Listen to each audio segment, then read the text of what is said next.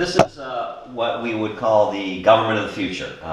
Looks a little bit strange here, but basically there would be no people in government. Jacques believes that the sooner you get people out of government, the better. The reason being that we want to have access to information, not just personal opinions for things. So he envisions something like this. This would be a massive centralized computer system. It would be networked among all the cities on the face of the planet in the center of all the circular cities, or whatever the plan of the city is. Main point being that it's not just going to be in one location, you know, where it is subject to being taken out or taking the system down. You know, we want to have it redundant all over the planet. So it'll be a giant network system, and there'll be one of these in every city, theoretically. Rather than having politicians, this would be the Department of Agriculture, this would be the Department of Transportation, so on and so forth. Now, the thing that gave him the inspiration for this was the human body. You know, Jacques looked at the human body and he said, okay, well, this is a very efficient system. This is what we live in. How does this work?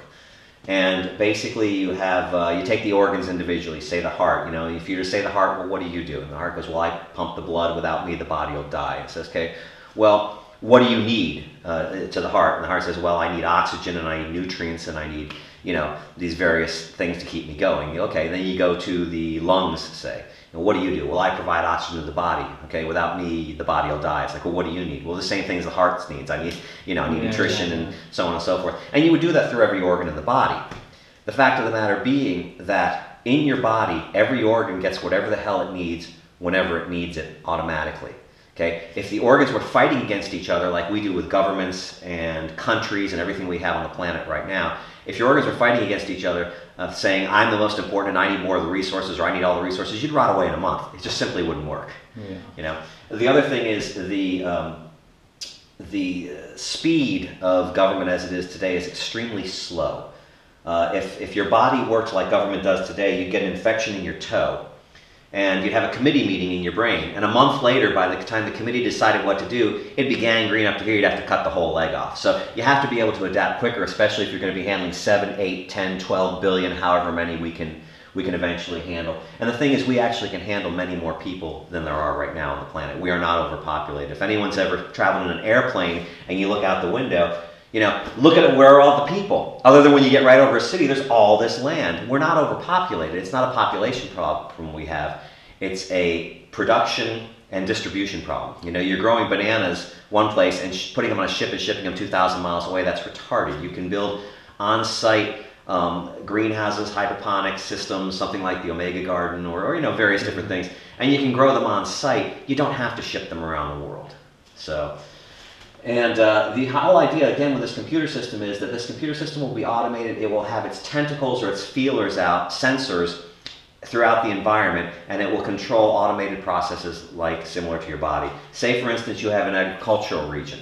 And in the agricultural region, the water table drops, and you need, you know, you're getting too little water to keep the plants growing. Well, the sensors would let the central computer in that area know that the water level has dropped. The computer would simply turn on the pumps remotely, bring the water up to the proper level again, and shut them off. You don't send somebody out to go turn on the tap. You don't have a city worker go out and do that. It's automated. And if you're talking about taking care synchronously of billions of people, you have to have something at this level. You can't just have individuals trying to make decisions because it just doesn't work.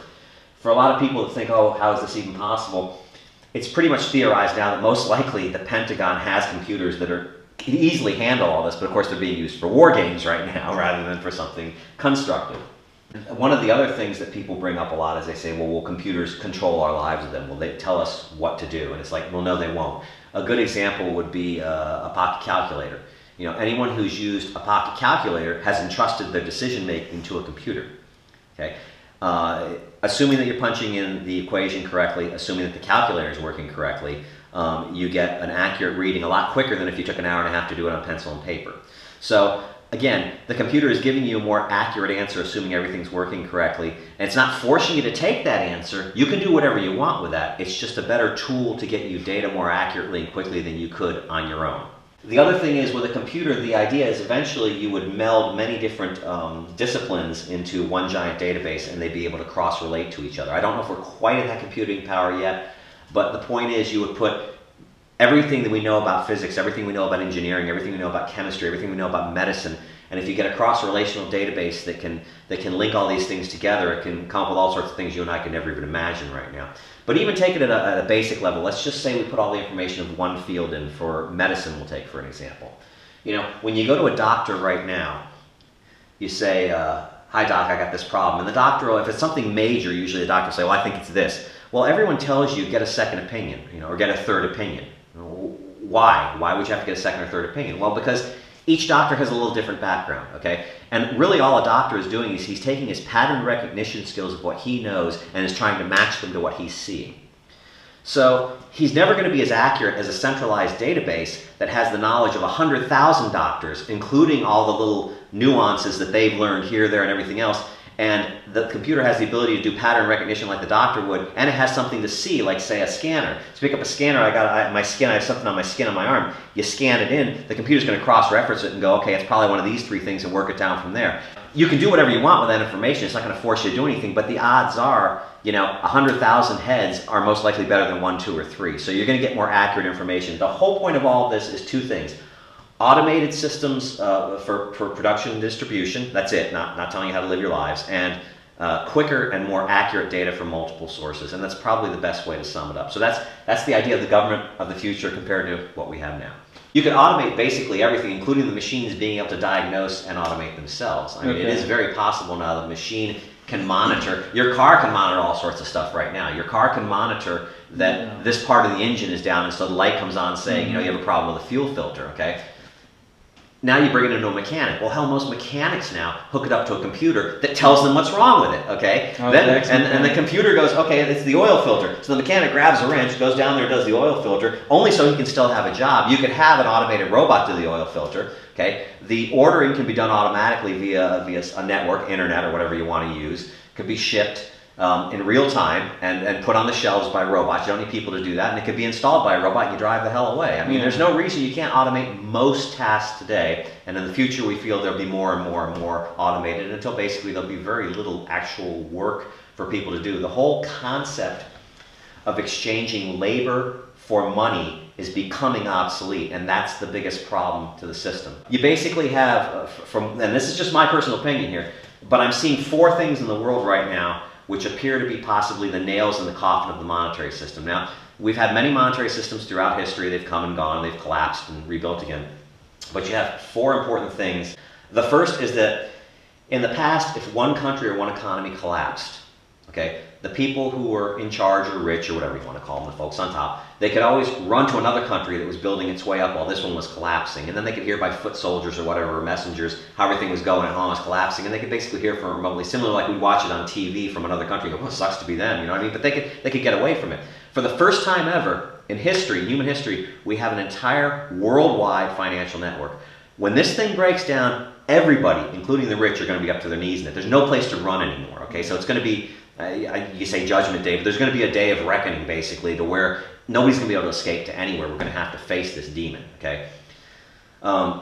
Secondly, the advent of automation, of course, is making, more and more jobs go away, and the unemployment rate is pretty high in this country now. I think they say it's, what, 12% or 8%, but realistically, if you count the people falling off the rolls, I think it's somewhere like 30% or above, if you don't fudge the numbers at all. But the thing is, that unemployment rate, you might bring it down here, there, a year or two, but really long term, it's going to go up to 40, 50, 60, 70, 80%. What are you going to do when 80% of the people, there's no jobs for them to do anymore? What are you going to do with those people? And the fact of the matter is, on top of that, when 80% of the people or 70 or 60% of the people are unemployed, they don't have the money to buy the products that the factories are putting out any longer. So, the system kind of collapses in on itself at that point. Not because it's wrong or bad or evil, simply because it's unsustainable mathematically at that point.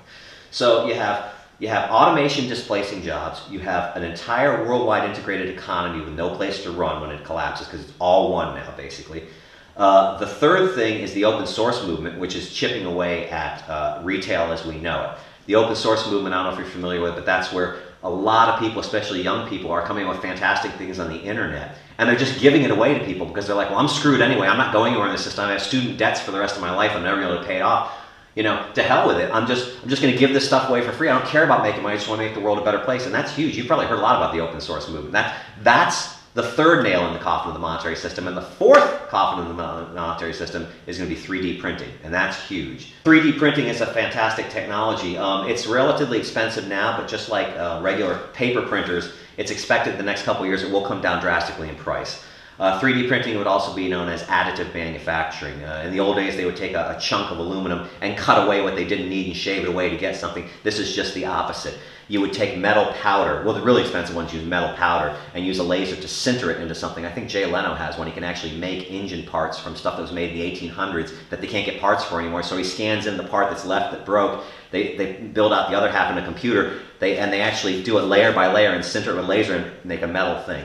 So when things like that come down in price, right now it's pretty much monofilament plastic, I think, is what they use for basic stuff. But it lays down layer after layer on top of each other and builds up a 3D thing. There's actually a place called Contour Crafting, which builds an entire house out of cement, and it actually lays it down, you know, on top of each other, layer by layer, to build up a wall. And it's very... With all the plumbing and electric. With all the plumbing, well, it has plates that slide in for the plumbing and the electric that are pre-done. And you can build a house in a day without a single person touching anything. Yeah. But the problem is, if you implemented that widespread, entire industries in the construction will go out of business overnight. Those people will be displaced. Now, it's going to happen eventually. The fact of the matter is, businesses have to automate whether they want to or not. Let's say you're a nice guy and you're like, well, I don't want to automate. I want to keep the jobs here. That's great. There could be 50 people in your field. The first one of those 50 businesses in that field that automates, they're going to cut their overhead drastically. Robots don't take a break. They work 24/7. They don't need lights. They don't need air conditioning. They don't need heat. They don't sue you for discrimination. They don't need to take maternity leave. They don't get tired. They don't get sick. They don't need vacations. You know, they don't have any workers' rights at all. And it's just, the list goes on and on and on. Once you pay the initial upfront fee to automate, your cost of doing business drops through the floor. You become so much more competitive than everyone else. Well, once one business in that field automates, the rest of them, to stay competitive, have to automate, or that one will be the only one left very soon. So it's a cascade effect. And entire industries are being absorbed literally overnight. When the first guy to figure out how to automate, everyone else automates within probably a year or two, and those jobs are gone. And the way technology is moving now is exponential. I believe it was Ray Kurzweil talked about you know, the exponential. You've heard of Moore's law, where computing power doubles every 2 years. I'm totally up to date with Ray Kurzweil. Okay. And he actually tracks it from, I think, the 1890s, which is the first computerized thing that was done for the U.S. Census, I believe. This is a talk I saw a couple years ago from him. And he said if you track the curve from 1890 up through when he did the thing, which was 5 years ago, 2009, he said it's a perfect geometric progression. Geometric being, as opposed to 1, 2, 3, 4, 5, which is arithmetic, it'd be 1, 2, 4, 8, 16, 32. It's a, you know, a double. It keeps going up in that manner, much faster. So you look at it, and you know, he says it's followed that curve from 1890 all the way up through 2009 when he did the talk. He goes, it was unaffected by 2 world wars. It was unaffected by the Great Depression. It just keeps on trucking. And so with information technology and with the march of progress and the march of events, as Jock likes to call it, you know, this is just going to keep going at the same rate of acceleration. Even unless we're completely wiped out by an asteroid or atomic war or something, it should go at the same progression. You know, at that rate, we're probably not too far away from literally just leaving this system far behind. How much turmoil is going to happen between now and then will probably depend upon 2 things. How educated people are that there's an alternative to just rebooting the same money system over again, which would be something like the Venus Project, a resource-based economy. And you know, the other thing is if we don't blow ourselves up first in a nuclear war or get hit by an asteroid or something. So really, you know, that's pretty much it. There's a lot of people that say a resource-based economy makes sense, and we need to work really hard toward a resource-based economy. Hopefully we can get there someday. My personal opinion is that it's inevitable.